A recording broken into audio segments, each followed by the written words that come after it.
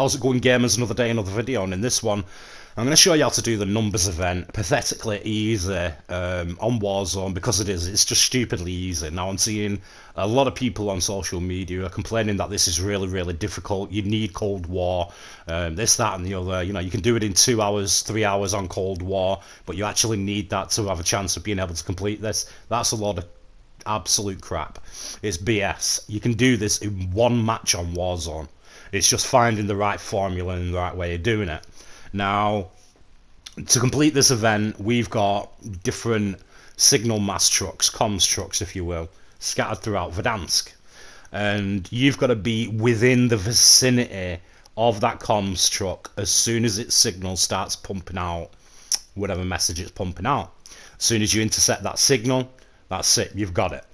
You've got a checklist as soon as you press the touchpad on PlayStation 4, for example. You'll have a little checklist next to your map and things like that, you know, which areas you've been in, which ones you haven't, yada yada yada.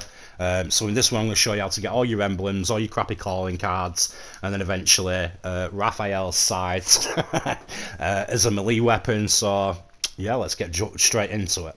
So first off, one of the easiest ways of doing this is in solos or duos. I just find it a lot easier in them two game modes. Trios and quads, you've got them extra squad members, you know, they're no longer sneaking around everywhere. Everyone's just running and gunning, people working as a team, yada yada yada. Now, one thing you've got to watch out for is there's a hell of a lot of players now who've already done this event, and they know the majority of people who are landing on these comm towers, these comm trucks, like goddamn lemmings. You'll get like 8 or 10 players landing on a comm truck, all of them trying to activate the thing while they're all trying to kill each other. And if that isn't active and you get killed, you're going straight in the gulag and you're going to miss it. I'm approaching the one near Barnyard now. I'm not landing on it because I'm not a fucking idiot. I'm landing within its proximity. Eventually, whoever ends up, you know, winning the flipping little fucking pistol gunfight they're all having now at the comms truck, he's going to activate it for us, you know.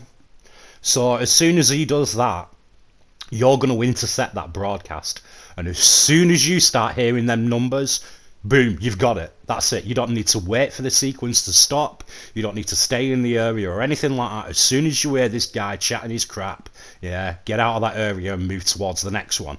One of your best bets is to either land on a helicopter and then just start flying around the map to these places, or land on a vehicle.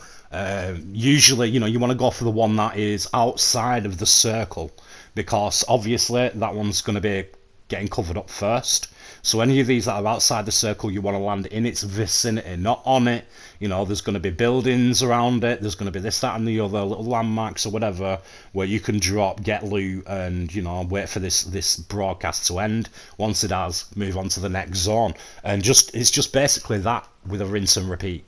Obviously, you know, there are people out there finding it difficult, and I suspect a lot of it is because they're trying to land on the comms truck, win the gunfight, and then obviously hear the numbers, something you do not have to do. And like I say, you've got a lot of people who've already cottoned onto this, they've already done this event, and they know there's a hell of a lot of people out there who are struggling with it. They're landing within these vicinities as well, and just absolutely murdering everybody near them constructs. So at the end of the day, that's how you do. That's it. That's just simply it. Just land within its vicinity, and you'll get the broadcast. As soon as you've got the broadcast, that's that. When it actually comes to this numbers event itself, this has to be the worst event that they've put on yet. It just goes to show how completely out of touch with the community Raven Software still is to this day. These people have no idea what the fuck they are doing. Alright, let me explain. So we've already had an event where Verdansk is going to get blown up by nuclear missiles. A week prior to that, we've got nuclear bombs flying over Verdansk airspace, left, right and centre, and they've got that many flying around, you could probably destroy Earth 6 times over. Right? And these things aren't quiet. They are absolutely hurtling. You can hear the engines, you can hear them breaking through the freaking sound barrier. The community went wild, you know, like, what the hell are you playing at? We're trying to play one of the most adrenaline pumping competitive game mods going. Battle Royale. Last thing you need to hear is this shit. 23, 9, 8, 14, 22, 5, 18. Enemy UAV overhead. You're safe. You lost the enemy trackers. 7, 11, 14. Gas is closing in. Mark the buy 12, station. 3, 0. Now the reason why that is the last goddamn thing you want to hear in a battle royale game is because of this, quite simply. I'm now in Boneyard, right, and I am free to travel from Boneyard to train station without having to listen to that crap again. However, anybody who's landed, say, prison, farmyard, lumber, airport, military base, on and on and on, right, as this circle starts to push, if this circle now comes to train yard and comes to Boneyard, and that's where the end game's going to be, all of these people that are left over, that haven't been in this area, they're going to have to listen to that. And while they're listening to it, I can hear them running around the map.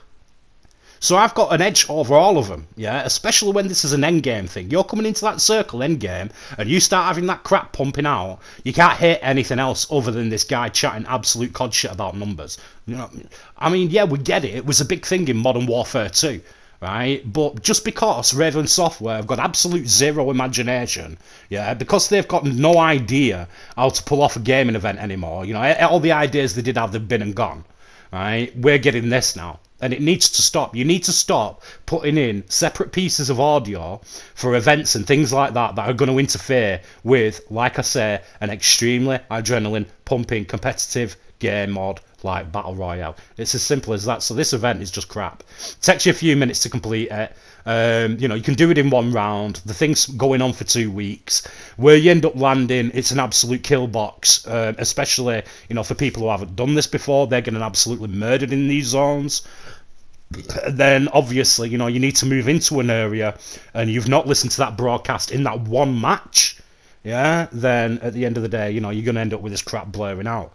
It would have been a hell of a lot easier to turn the audio right down for it. And as soon as you've been in that area once during this entire event, you don't have to listen to this crap ever again. It'd just be that easier. So that's the video anyway. Thanks for watching. I hope it did help you. If it did, hit that like button, and don't forget, you can subscribe to the channel. We do videos all the time. We're covering Warzone, all sorts of things, playthroughs, hints, tips, reviews, walkthroughs, you name it. Anyway, that's the video. Thanks for watching, and as always, good gaming out there.